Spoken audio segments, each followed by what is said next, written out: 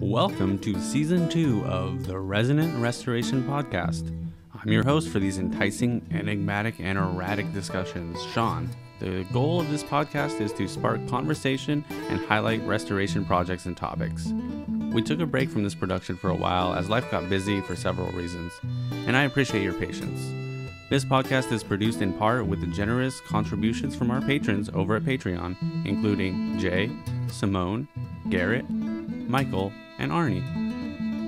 We have also now started producing small video segments related to restoration, and those can be found on our YouTube channel. On this episode, I talked with Ellen Brandell, who is an infectious disease wildlife ecologist. Be careful, the conversation about wolves is contagious. This interview was recorded before the season break, and there is a discussion about the election that is now not so timely. In case you are wondering, the Wolf Reintroduction Initiative in Colorado that we mentioned indeed passed. It's time to pull on the conservation-oriented heartstrings with the charismatic keystone species, and without further banter or ado, let's unpack the wolf pack. Don't worry, we talk about scat as well. So, hi Ellen, and welcome to the podcast. Yeah, hi. Nice to be here with you today, Sean. Can you start off by telling the audience about yourself and your background? So I'm originally from Michigan, and I grew up in the suburbs, kind of in the Detroit area. And growing up, I really didn't have any wildlife experience, natural experience. I didn't really have much outside time besides just, playing in my backyard, and there's some woods behind our house. Very interested in science growing up. I always saw myself as becoming a vet, actually. And when I was in high school, kind of looking into what I could do in college, I came across wildlife biology, and I didn't even know it was a thing. Never heard of it before. I started looking into it and touring some colleges, looking for wildlife biology programs, and the rest is history. I've basically been outside and studying animals and ecology from then on. So I went to the University of Montana. I got an undergrad degree, and now I'm pursuing my PhD in ecology at Penn State University. And really, I've had a great time so far just with wildlife research. I've done field research in the Western United States and Western Canada for the past about, 8-9 years now. So it looks like you are a disease ecologist. Can you explain that? Yeah, so I'm a wildlife disease ecologist, and essentially what disease ecologists do is they study the interactions between infectious diseases, their hosts, and the environment. So an infectious disease is a micro or macro parasite. Anything from really tiny little things that you can't see, like a bacteria or a virus, to larger infectious agents like intestinal parasites, worms, mites, and ticks. And so they're like the creepy crawlies, basically. And micro and macro parasites live on or in their host. By definition, they derive their resources from their host. And so disease ecology is basically the investigation of where are we seeing these infectious agents, what's happening to their hosts, and how is that moderated by the environment. Disease ecology is a huge field. It can range from anything from kind of what I do, which is studying big animals and their infections, to studying just one host and the interactions of two different strains of bacteria within that host. So it's a really huge field. So a lot of your writing and research looks like it has to do with wolves. Can you explain how you got into that as well? Started working with wolves in 2015, and I was graduating from the University of Montana, and someone that was a graduate student there named Matt Metz, he hired me as a research technician for Yellowstone National Park. So I started working there as a field technician. So I would hike around Yellowstone and I'd look at wolf kills. So what animals were wolves killing? And I'd collect samples from them and collect data. And basically working in that system kind of gave me an in enough to do my graduate work there. And it's been super great. I've worked in Yellowstone now the past over 5 years, and I've been working on wolves ever since. So that's kind of how I got into the Yellowstone system. Can you tell us a little bit about kind of the general environmental setting, the climate, and what species you might find there? And Yellowstone is a really cool place. Yellowstone is actually the world's first national park. It was designated in 1872. Basically, Yellowstone's a volcano. It's a high elevation caldera, and it was protected because of its geothermal activities. And northern Yellowstone is where I can do most of my research, and it's where most of the wildlife research happens because it's characterized by these big open valleys, and you can see animals there. That's what Yellowstone is famous for, in addition to the geothermal, is just the high visibility of animals in the northern part of the park. And then more in the central and southern part of the park, there's these high dramatic peaks. It's really beautiful. The winters are very harsh. In terms of animals, Yellowstone's also famous for its rich and abundant group of carnivores. It has the most carnivores in terms of species and abundance of anywhere in the contiguous United States. So wolves, grizzly bears, black bears, cougars, and then, of course, the famous bison herd that lives in Yellowstone. So Yellowstone is the only place in the US where bison have been living since prehistoric times. So this has really been the bison stronghold of the US, has been in Yellowstone. It's a pretty charismatic ecosystem. so since this is a restoration podcast, I have to ask, do you know what the current state of wolf reintroduction is in the United States? Or can you speak on that? Yeah, definitely. So first I should tell you a little bit more about the Yellowstone system and wolves. So wolves were extirpated from Yellowstone and really the whole Western United States in the early 1900s. And this was part of a big predator eradication campaign taking place across America. Wolves were gone, most predators were gone from the Yellowstone ecosystem, and they were gone for about 70 years. And then wolves were reintroduced into Yellowstone in 1995 and 1996, and 31 wolves from Canada were brought into the Yellowstone region, so Montana, Wyoming, Idaho. And this has been touted as the most successful carnivore restoration in history. So wolves that were reintroduced in Yellowstone, that lineage of wolves now occupies Wyoming, Montana, Idaho, has gone into Oregon, Washington, Colorado. These are all descendants, California even a little bit. These are all descendants from that Yellowstone introduction. So it's been super successful. I think people are really starting to understand the importance of predators in the ecosystem. So for example, the ballot in November in Colorado, there is an initiative to reintroduce wolves into Colorado. And that's a campaign that's been going on for years. And so it's finally now going to be voted on this year. And there have also been some wolf relocations back onto Isle Royale. So the Isle Royale wolf population is also a very famous population. They were down to just 2 wolves on that island. And so there was a campaign to bring back wolves onto that island. And the public generally supported it. And wolves have been, over the past 2 years, wolves have been relocated now to Isle Royale. So it seems like sentiment around wolves is shifting a little bit, although there's still a very controversial species. I think and I hope that people are starting to realize how important they are for the ecosystem. And I think Yellowstone is a lot to thank for that, as setting this kind of example. It's a good reason for people to go out and vote too. Go support the wolves.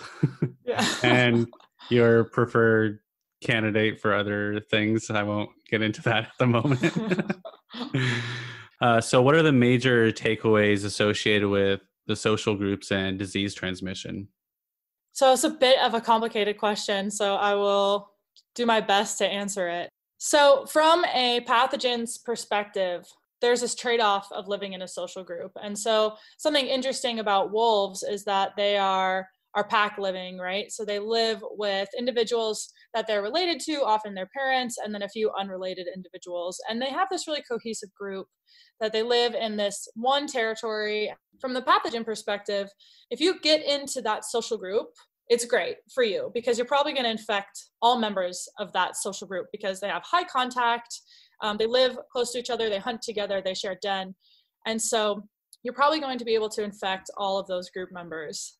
But then the challenge is groups often don't come in contact. And so from a pathogen perspective, once you've infected all the individuals of one group, they're either going to become immune or they're going to die or they're going to clear the infection. So how do you then transmit to the next group in order to survive? And so there are these interesting relationships between contact rates between members of the same group, contact between members of different groups, pathogen survival in the host, off the host, that can create some really interesting patterns of infection. Yeah, that sounds interesting. Yeah. And when I was looking through some of your research on your website, I also noticed some interesting things between wolves and lions. And talking to you now, I can't remember the exact difference. So it'll be like a whole nother new experience, and it'll be awesome to hear your answer. Yeah.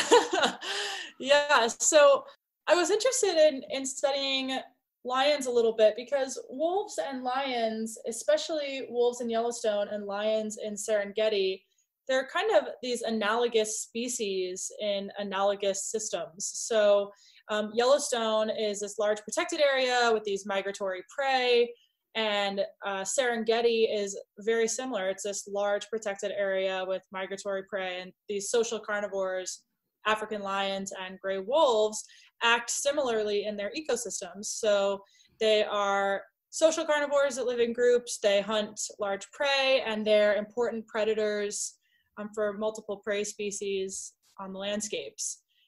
And what I was interested in is that both of these species suffer from infectious diseases, sometimes even the same infectious diseases. So, for example, canine distemper, which is a virus that is pretty lethal, and it's called canine distemper, but it can actually infect many carnivore species, and it can infect lions. And so I looked at how wolves and lions use space on the landscape. So how do they move around, and where do they occupy space? And if canine distemper infections change how they use space at all.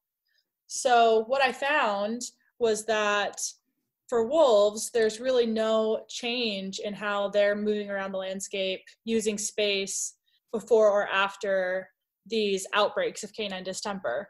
But for lions, they actually constrict their movement. And so they reduce their territory sizes and they reduce their contact with neighboring groups following some distemper outbreaks. And so even though these species can seem really similar, they might have differences in their behavior that allow them to adapt differently or survive differently from pathogen outbreaks. So yeah, it was pretty cool to study. Have you been able to infer any reason why there's that difference? So I think it has to do with mating system a little bit. And this is me maybe just going off on a tangent a little bit, but here's my proposal for why this happens, at least part of the reason maybe. So wolves are reliant on unrelated individuals coming into their pack in order to breed. So wolves have this tendency to not inbreed, right? So they're going to disperse when they're related to too many individuals in their own pack, and they are going to accept individuals that are unrelated from them into their pack so that they can breed. Lions don't operate the same way. So a lion pride is made up of a big group of females and a lot of their offspring. And they're essentially stationary. Like the females don't move around a lot. And instead you have these little groups of males that travel around and mate with multiple prides of females maybe. And so for the lion prides, they can contract their space and still be breeding if those males are traveling around. Whereas wolves have to have this constant influx and outflux of individuals from their pack in order to maintain their mating system. So I think that could be a driver, partially. The other main difference is that this distemper outbreak, one in particular in 1994 in Serengeti, killed off a bunch of adult lions as well. And adult lions are the ones that maintain those territory boundaries. And in Yellowstone, we see mostly juveniles dying from distemper. And so they're not really in charge of where their territories are. It's mostly the adults. So the loss of adults could have caused these prides to contract because they weren't able to defend as big of a space. So there's a bunch of alternative reasons for why we might see these differences in behavior. Yeah, I imagine. It must be interesting, though, as you were saying, like the analogous systems, and they're always surprising you. So on the podcast, I always like to ask how projects or research or environmental projects involve the community and different stakeholders. Has there been any involvement by partner organizations or community members in your projects? Oh, well, with wolves, there is always public opinion and public involvement. There is a vibrant wolf watching community in Yellowstone. So there is a group of people that live in the area or vacation in the area, and they are constantly out watching the wolves, can help you locate the wolves, and in general are a good resource and just a way to stay involved with the community. Specifically with my research, I ran a citizen science website for 3 years. And I didn't set it up originally. A graduate student before me had set it up, but I ran it for 3 years and I collected information on mostly mange infection, sarcoptic mange, which is a skin mite that causes hair loss in its hosts. And it's prevalent in Yellowstone, in wolves and coyotes. And so I had a website where people could report mange sightings and upload photos. And my site had educational resources about wolves and disease. So that's one way I stayed involved in the community. I actually received a small grant from a local community group that allowed me to test some samples. So that was great. And so the local community around Yellowstone and Grand Teton is really great for wildlife research in general. People care about it, and it's a good area for donors. So yeah, that there are all these small funding opportunities that keep the community involved with your research. But just in general, people love to see wolves. People come to Yellowstone to see wolves. There are so many documentaries and books about Yellowstone wolves. Nat Geo comes to Yellowstone every year to film wolves. PBS, there's just, the list goes on and on. And so it's been interesting to kind of have this local vision a little bit about what's going on in the park and the people I know, but also this kind of global magnifying glass on you and on your research because you are in Yellowstone. Talking about community a little more, you also had an opportunity to communicate a presentation to a group, I believe, and it was about fecal facts. Oh, yeah. Yeah. That is a group called 500 Women Scientists. Yeah. Was that just the grant that you got, or they just wanted you to come explain? Yes.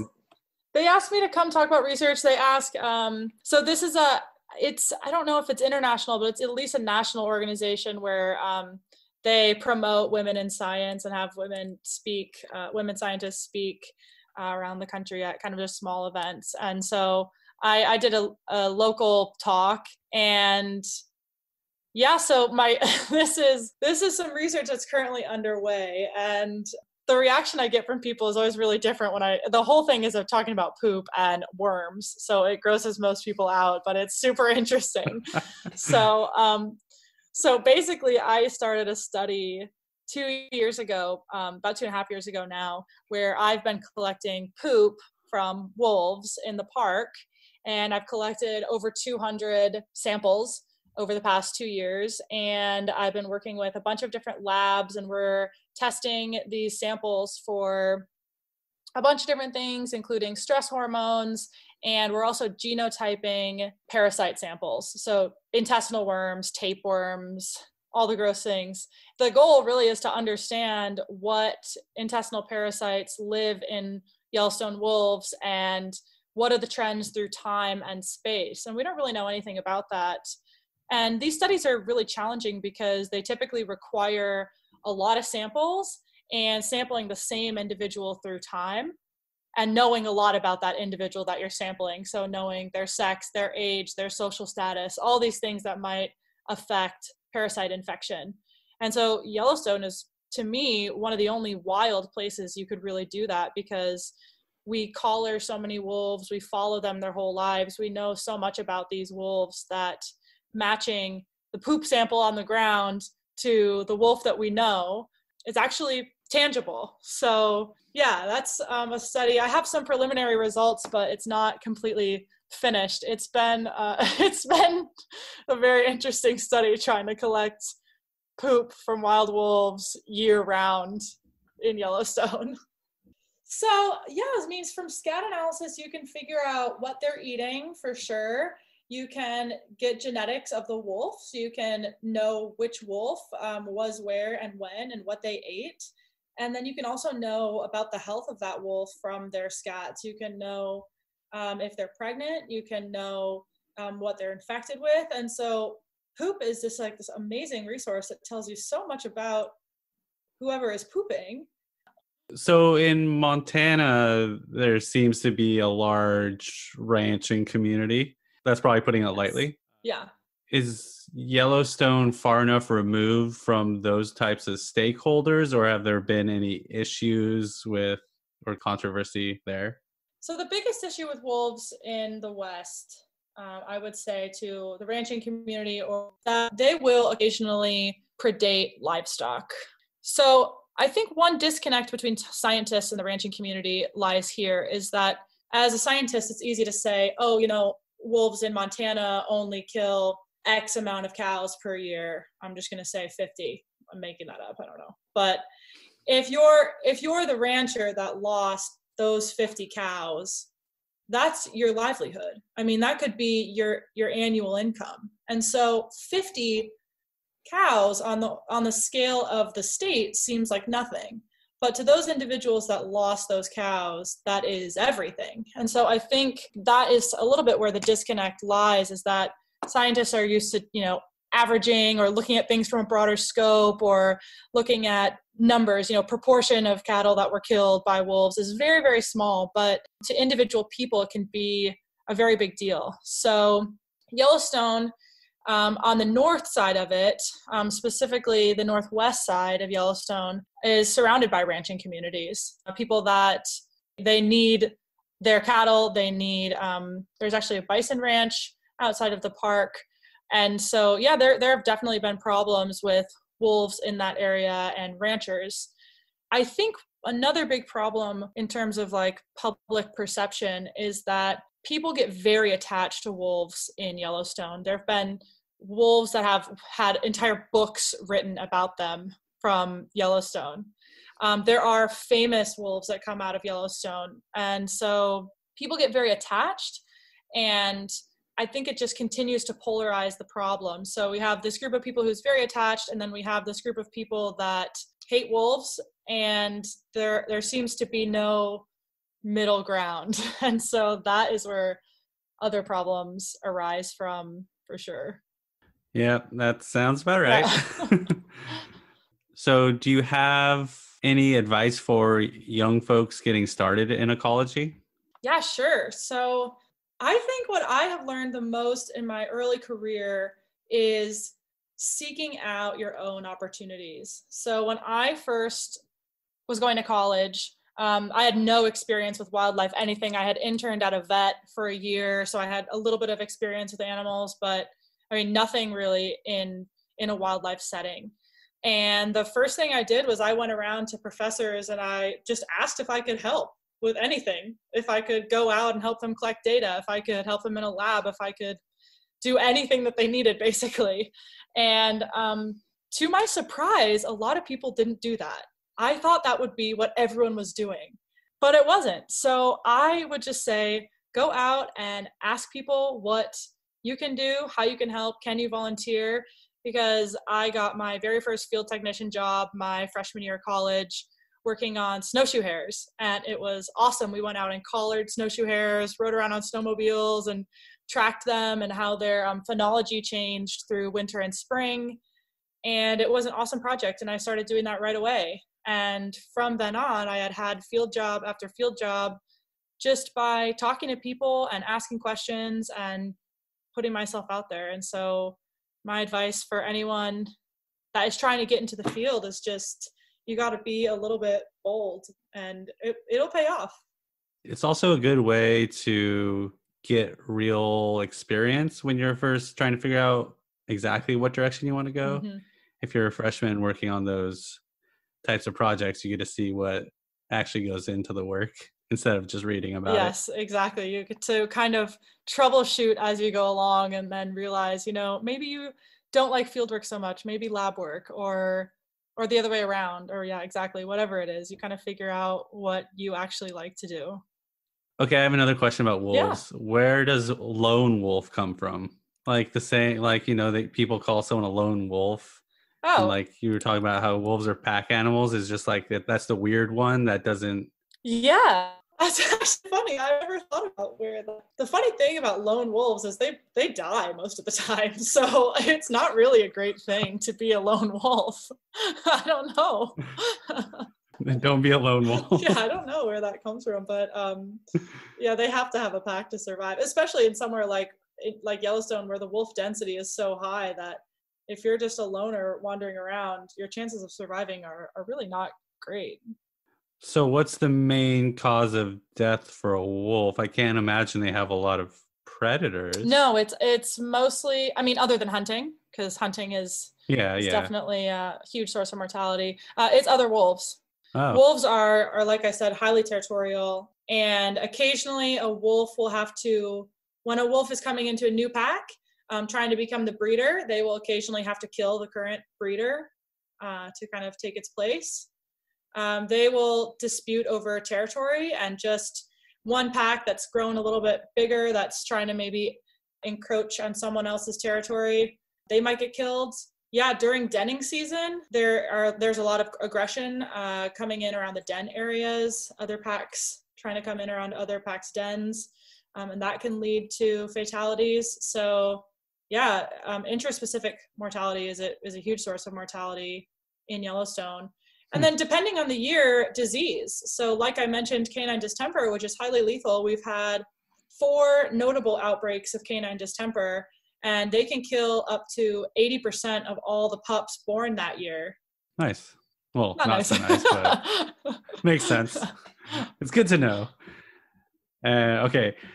I just keep thinking of random questions now. So going back to the fecal matters, I think I read somewhere that most animals know not to eat their own poop because diseases can get transmitted. Totally depends on the animal. But then I see like my dog walking down the road, he just eats cat poop all the time, like it's his favorite morsel, and I just don't understand, is there some incentive for animals to eat other animals' poop or their own species? Yeah, there poop? is actually. So a species that eats its own poop is called coprophagic. And I believe that's... Oh, you're blowing my mind right now. And so that is actually a trait of a lot of lagomorphs, so rabbits and rodents. And so what happens is they can't break down all of the fibers of the plant material that they eat the first time. And so it's basically partially digested, and they're only getting part of the nutrients the first pass through the digestive tract. So the first time they eat something and poop it out, they didn't get all the nutrients from it. And they weren't able to break it down all the way. And so they'll actually they'll poop and then eat it. And then the second time it goes through, they'll be able to extract more of the nutrients from it. So it's not a trait in carnivores. Dogs are just special and like to eat poop. But for rats and rodents and lagomorphs, they actually purposefully, I mean, not purposely, because they're not thinking about it, but they evolutionarily, eating their own poop was advantageous because they could extract more nutrients from it. So they are eating their own poop on purpose. Yeah. Interesting. Yeah. Okay. That makes sense. I mean, it's less effort, less energy to just eat the poop. Yeah. All right. Now you know. I feel like I need one of those star banners, like the more you know. The more you know. I can't remember what that was from. So I try to end most of my episodes with the question, what is your favorite plant? So what is your favorite plant? Oh, that's so hard because some plants that you can eat, I really like those. favorite flower, like tree is totally different. That's a hard question.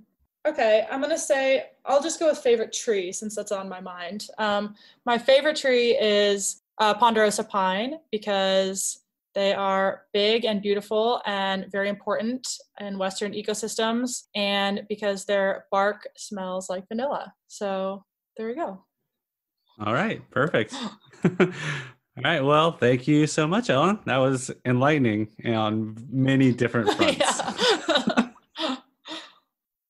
I guess if people are interested, they can look me up. I have a website, Twitter, if anyone is interested in reaching out to me. ellenbrandell.weebly.com. And I think my Twitter is just Ellen E. Brandell. Thanks again. It was a pleasure. Yeah, thanks for having me.